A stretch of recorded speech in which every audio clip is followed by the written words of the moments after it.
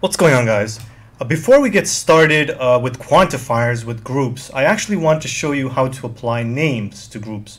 In the last video, we were introduced to groups and we were accessing groups by numbers. Remember, groups are captured from left to right, and we were using numbers to represent each group starting from 1.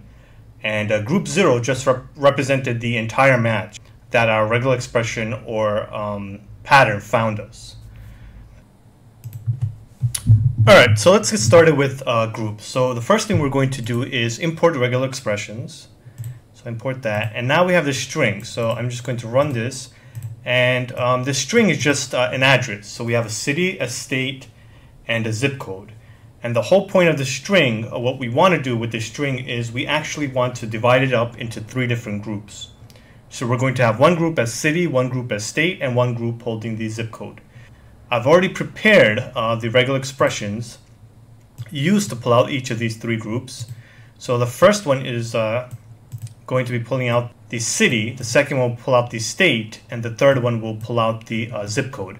And I've already gone through how to create some of these regular expressions, or what these square brackets and this plus and all of this information means. So if you guys don't know what these regular expressions stand for, I suggest you take a look at some of my earlier videos on regular expressions. Okay, with that said, let's move on. I'm just going to save everything. I'm going to save this regular expression to match. So I have array.search, and we, if you look closely, 3 different groups. So we have one group followed by a comma, so it's going to pull out New York, followed by a comma. Second group, which is going to be the New York, and the third group, which is going to be the zip code. So city, state, zip code. So I'm going to save this to a match variable. So let me just run this. And now we have 3 different groups. So I'm just going to run this. Group 1, group 2, group 3, and of course group 0. So group 0 is really not a group. It's just, it pulls out the entire match. So if I run this, we have group 1, group 2, group 3, and the entire match. So we're using numbers to represent the groups. So the first group is representing the city, the second group is representing the state, and the third group is representing the zip code.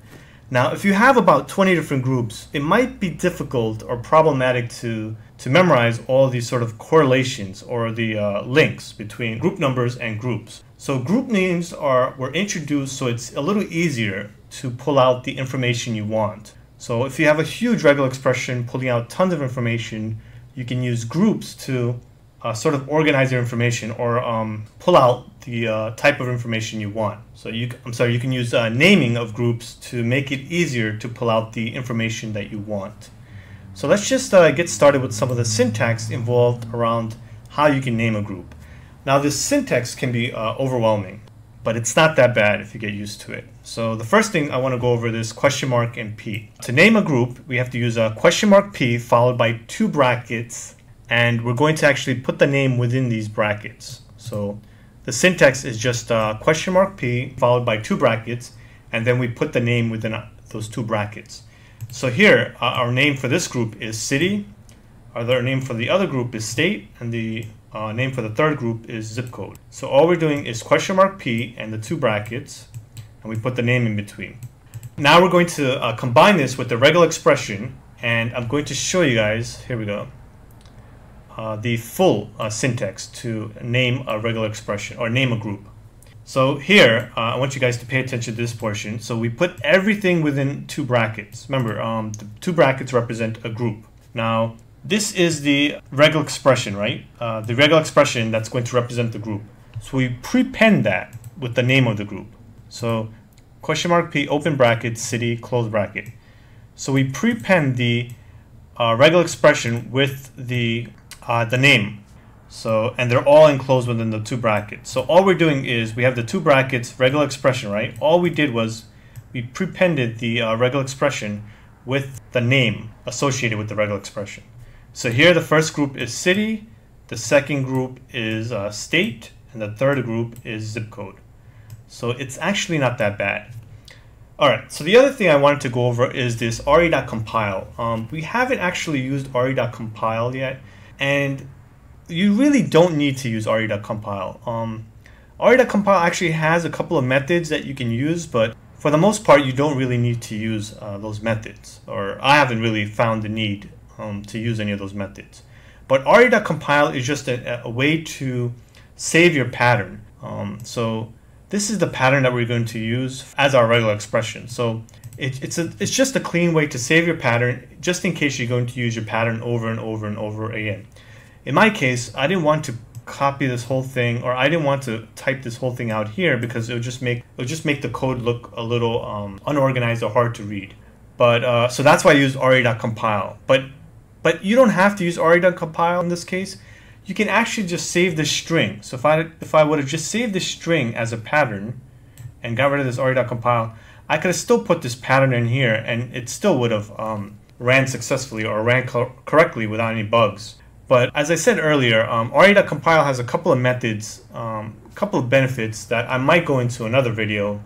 And also, it's just widely used within the community. So if you read a lot of code regarding, if you want to read code regarding regular expressions, then you'll see this re.compile used a lot. And that's why I thought it was beneficial for me to introduce you to re.compile. So all we're doing is just saving the regular expression pattern to a variable, so that instead of typing out the whole pattern, we can just use the variable name, in this case pattern. So let me just so let me run this pattern.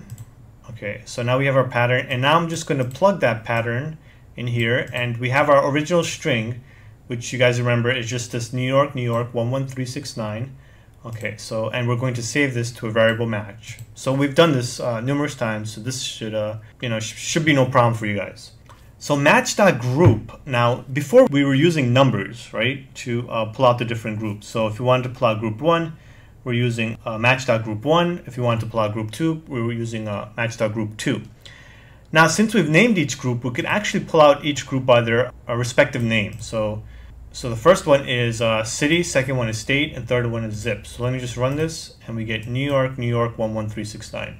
So essentially, instead of using numbers, we're using names, and this is probably a lot easier to pull out the groups you want. Instead of having to memorize, okay, group 0 was city, you could just memorize city. I feel like city is a lot more readable, and it's just a lot easier to memorize. But even if you had applied names to these groups, you can still revert to the old methods of using numbers. In this case, city was represented, or group 1 was represented by the name city, but it's also represented by the number 1. So if you want to revert back to the old ways, in this case you have flexibility, and you can actually use group.1. You can actually use the integer 1 to pull out the first group.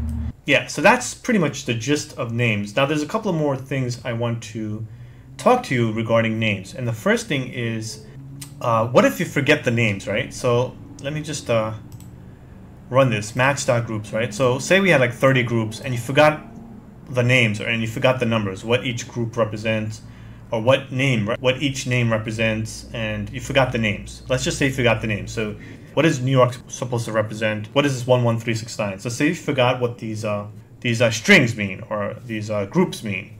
So just in case you forgot the names of the groups, you have this method called groupdict. So this groupdict, I think, only works when you have named your groups. So if you run this match.groupdict, it actually gives you a nice clean dictionary. So you have city, which is the name of the first group, representing New York, the state representing, which is the name of the second group representing New York, or has a value New York, and the third zip code representing 11369. So just in case, so if you run match.groups and you're like, okay, I have all these groups, I forgot what I was pulling out, or what each of these items within the tuple mean, you have this nice clean method called match.groupdict. Yeah, so hopefully that was beneficial, and that's pretty much the gist of using names with your groups.